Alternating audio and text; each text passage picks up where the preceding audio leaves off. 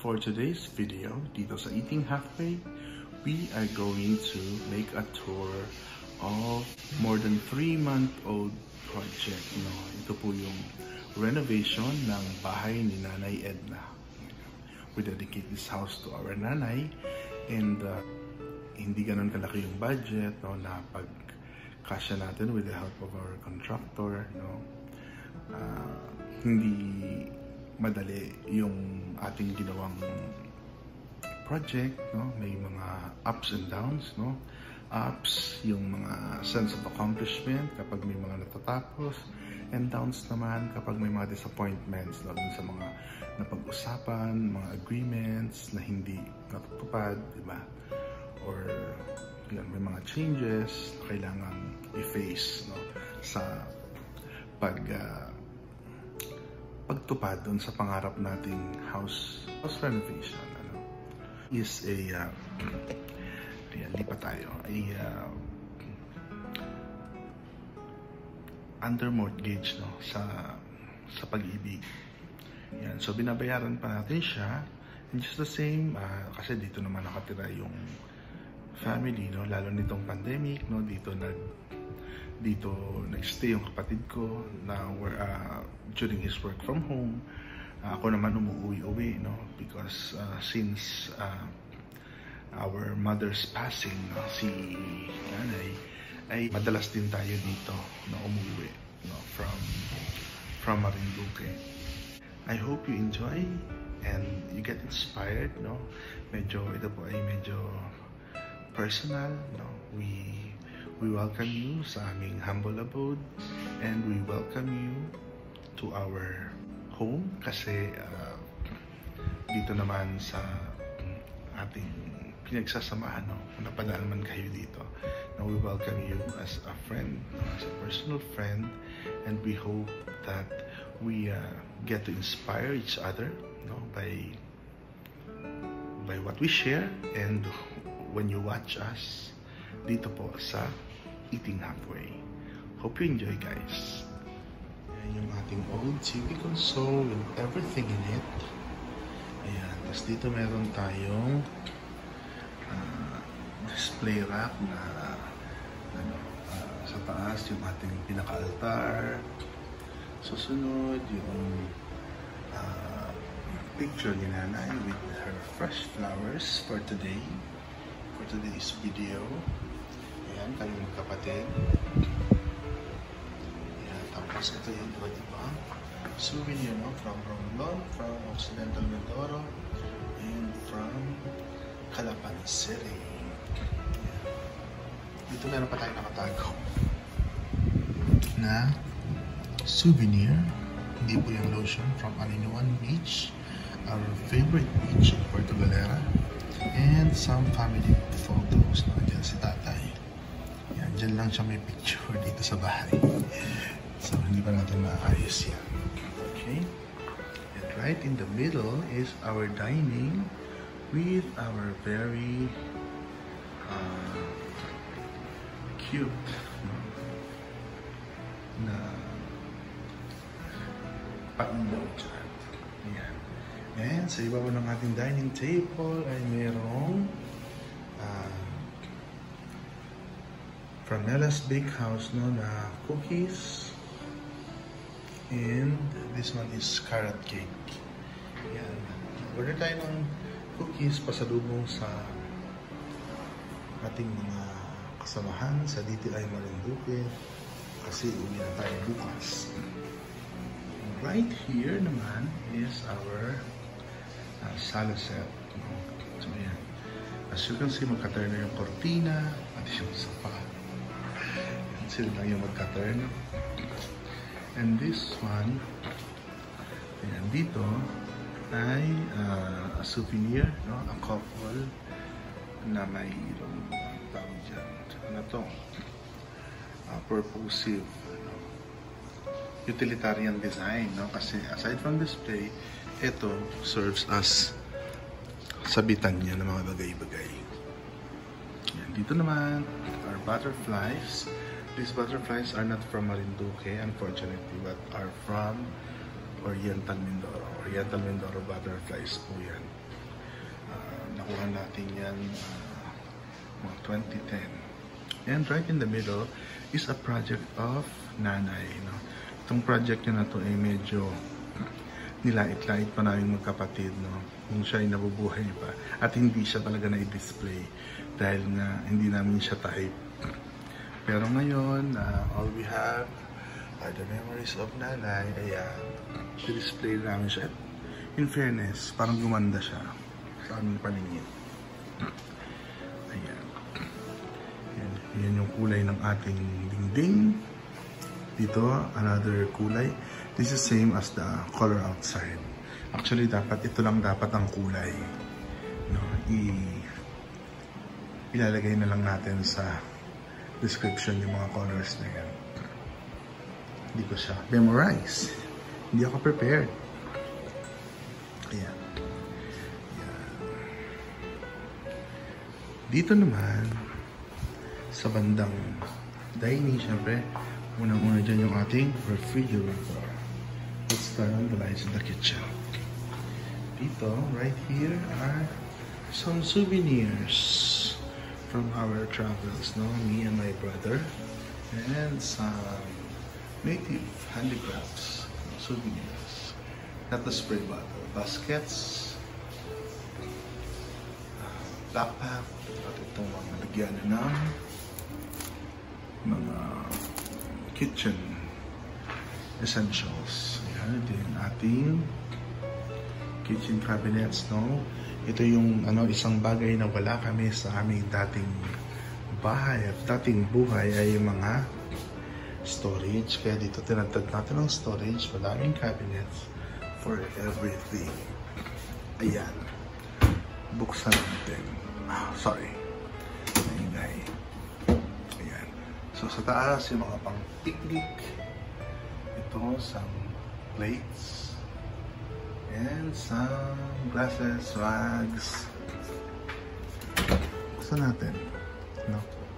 Ayan, yung mga plates na hindi naman namin masyadong ginagamit because masyadong mabigat. Some supplies.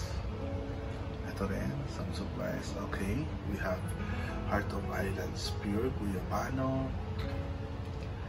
Ayan, and we also have some tablea from Island Harvest in Marinduque.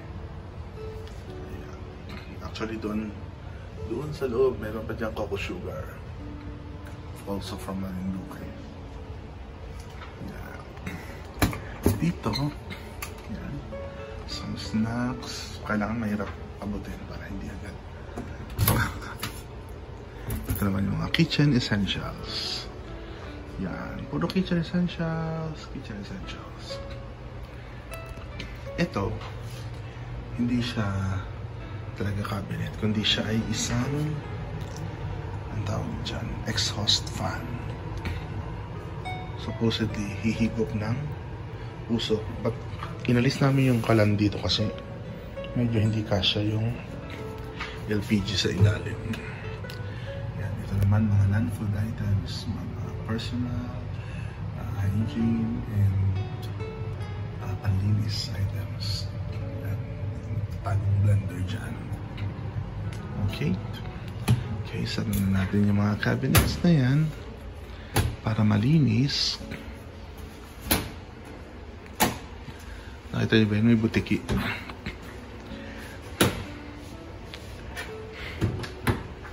Okay, yeah. So dito medyo deep yung sink natin. So hindi ko namin nalilinis ng bongga. And right under here, oh no, oh no. Yeah. Mga lang. Mga gamit panluto. Mga extra supplies. And here, you have a spice rack. Yeah, the spices. Spices over there and over here.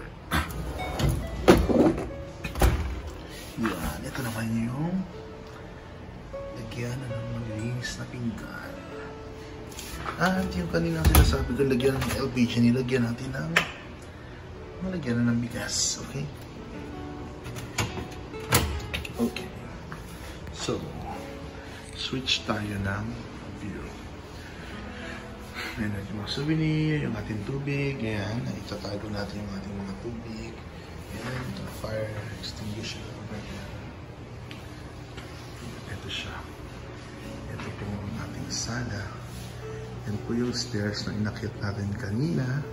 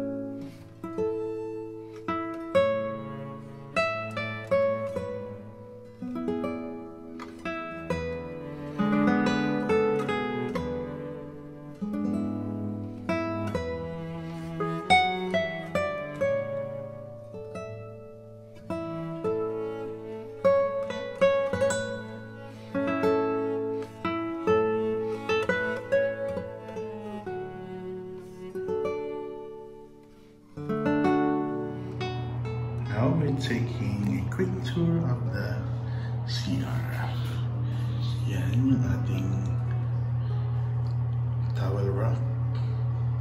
Yan, meron tayong mirror. At yung ating tissue holder na kinasabitan ng brush. Ito yung ating items sa banyo.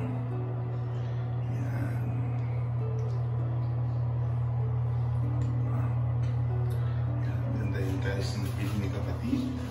Sana lang kung na-execute siya ng mas maganda, para siyang yung 4 tiles dapat mabubuo ng isang malaking mosaic, diba? So maganda itong accent tiles niya dito sa may shower area, kaya lang sana instead na dito siya nilagay, sana dito. Supposedly kasi dito siya sa center nitong puti na ito, gitna. Kaya lang daw ay may problema sa sukat ng tiles. So sana man lang, dun siya kasakita ng audience, di ba?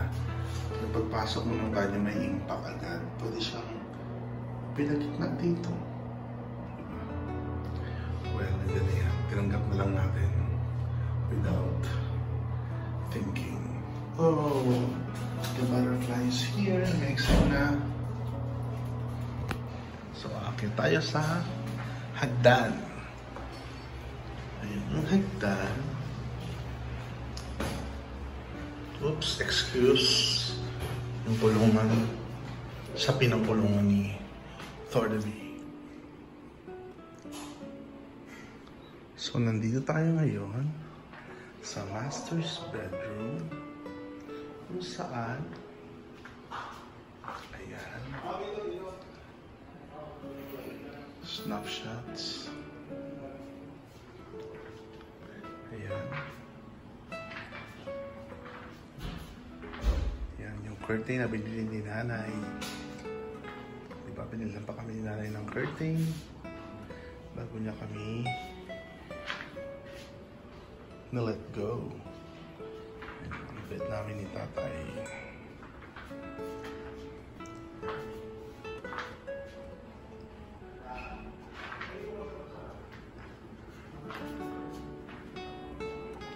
dito may konting study. Diba? Ayan, real life. No edit. Ayan yung aming pinto ay hindi pa tapos. Ayan. Okay, so nandito tayo sa second bedroom. Yeah, we have the same wall color. At magandang cover kama dito. Ayan, ayan po yung ating floor tiles na pinili ni Edan. Ayan. So dito mayroon dalawang workstation. Workstation 2 and workstation 1 malapit sa pinto sa ating unfinished door. Yan, dito may window and may curtain. Ito yung ating surviving aircon. Yan, ito yung kanilang wardrobe dito sa room na to. Well, itong bedroom na to ay bedroom ko din kapag wala dito si brother. So, ayan. Tapos itong, ayan, dito lang may mga white walls lang. Dito sa opposite ng accent wall na yun. Ayan. So, that's it.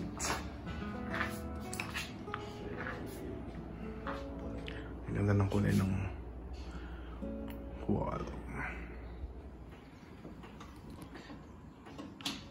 Good morning. Ngayong umaga naman ay lalabas tayo dito sa terrace area. Ayan yung mga gamit namin dito. Yung blower ng aircon.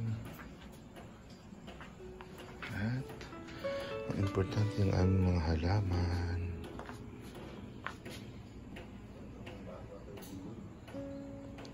Ayan. May magandang view tayo dito ng sunrise. Okay, sunrise. At ang aming neighborhood. Neighborhood. Ito yung aming harapan dito sa terrace. Yan naman. Ito pa tayo. Ayan, tatay. Hindi alam na nag-vlog tayo. Naepal siya. Happy birthday nga pala, Tay. Happy birthday. Ilang taon na ako? 38 na ako? 68? 69 na pala ako. Oh no. Ayan, may sabon station. Wow, ganda ng ano. Langit. Ganda ng sunrise.